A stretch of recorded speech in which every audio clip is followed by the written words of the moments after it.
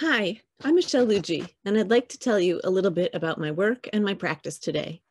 I'm an artist who loves materials. I make associations between disparate concepts or materials. I create things with my hands. I use materials to convey meaning, and I intend to portray nature with a proactive quality of adaptation to our refuse. Through my work, I'm envisioning what that might look like. About 12 years ago, I learned about the North Pacific garbage patch and the problem of plastic debris in the ocean. Before that, I had worked with other discarded materials, electronics, shingles, paper, often combined with natural materials to make organic forms. I learned at about the same time that I could crochet with plastic, and that provided me a marriage of material and concept that I had been looking for.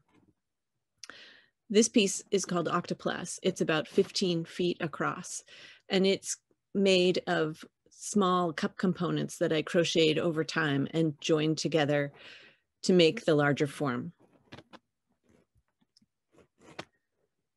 This series also included jellyfish crocheted from plastic, coral, an anemone, but I started to feel that recognizable imagery limited the viewer's interpretation of my work. Also, plastic doesn't biodegrade, it photodegrades. The sun breaks down plastic into smaller and smaller pieces, but it can never really break it down completely. As the plastic breaks apart, the small pieces remain a polymer, and the plastic becomes small enough to be ingested by aquatic organisms. In this way, the plastic waste enters the food chain and enters our bodies.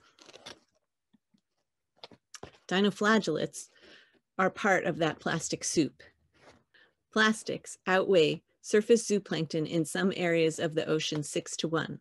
Most of the plastics in the ocean come from 4 sources: plastic bags, plastic water bottles, plastic caps, and styrofoam. Dinoflagellates are among those tiny parts of the plankton. And here in this picture, you can see how they have these beautiful, otherworldly, strange sculptural forms. And also when I look at this picture, I see that they have this kind of open structure that I know that I can create with crochet. So I started to make microscopic ocean creatures, and I started with this dinoflagellate of my own. Also crocheted with small cup components that are repeated over time. This piece contains over 500 plastic shopping bags, and it is made with the Shaw's and Home Depot bags. This piece is called Implastibrate. It is inspired by the nudibranch or the sea cucumber, and it is also made with a repeated cone-shaped form. And these are New York Times newspaper bags. More recently, I'm including other forms of single-use plastic in my work.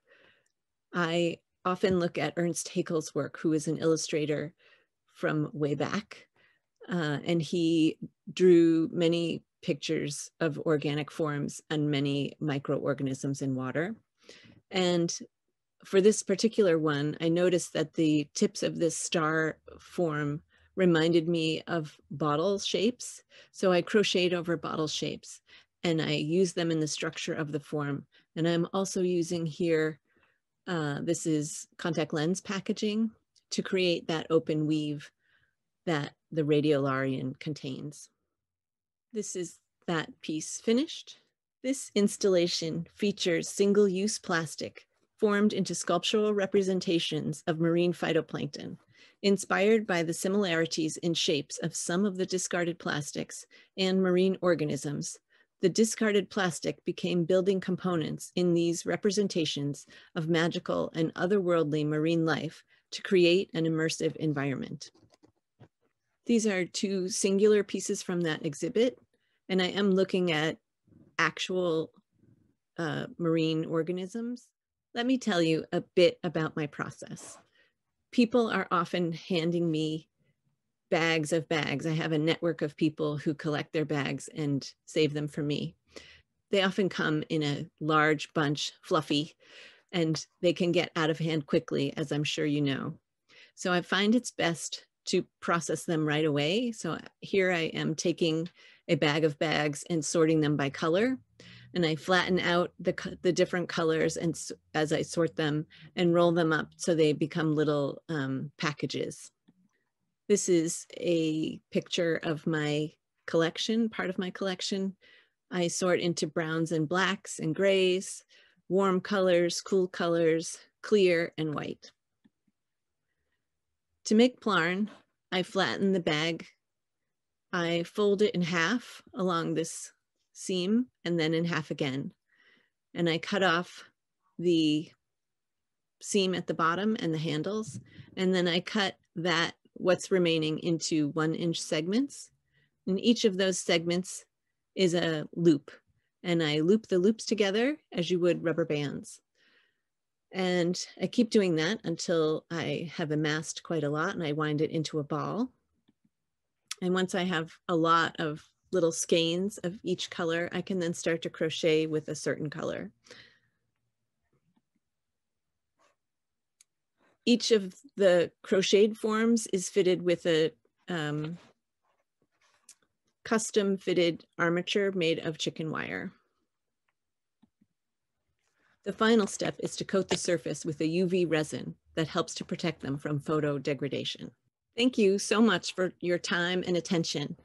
For more information on my work, you can look at www.mlougee.com or follow me on Instagram at Michelle Lougee. Thanks so much.